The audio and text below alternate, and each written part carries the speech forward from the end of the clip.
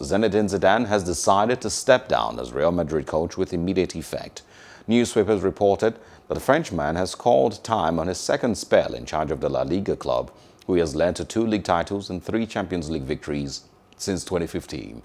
Zidane has told club directors and the first team squad of his decision, which comes after his side narrowly lost out on the league title to city rivals Atletico Madrid on Saturday.